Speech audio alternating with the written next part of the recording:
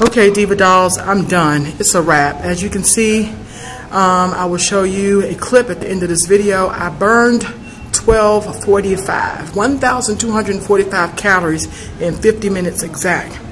I pumped it up a level. I am so ready to go home and finish doing my crunches and whatever else I need to do. I got some 10-pound weights, excuse me, to work my arms. I'm sitting down catching my breath over in a little weight area where I work out.